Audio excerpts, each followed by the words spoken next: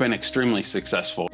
Cinematographer and drone pilot Douglas Thron is talking about this.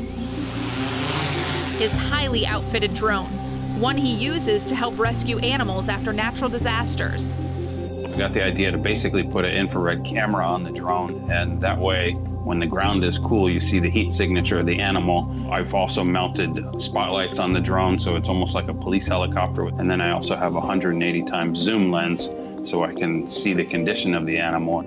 We first caught up with him in the Bahamas following Hurricane Dorian. A lot of times these animals, they're hard to reach, they're hard to find, they're scared, and time is very critical. It was the inaugural use of his infrared drone. The important thing about the infrared drone is it shaves off so much time. You can save so many animals so much faster that it should be getting used on every one of these disasters.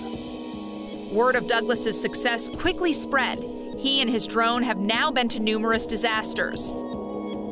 From Dorian to California for wildfires, Australia, where he spent about 7 months, to Louisiana for Hurricane Laura, back to the West again for wildfires, and more.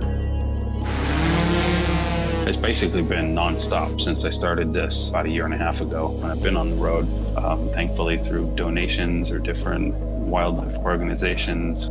As a result, he's rescued or located hundreds of animals using this technology, with no plans to stop anytime soon. I had to, feel like I was actually making a difference. If I'd meet people that had just lost everything, and to be able to give them back to their pet, I mean, that's pretty huge.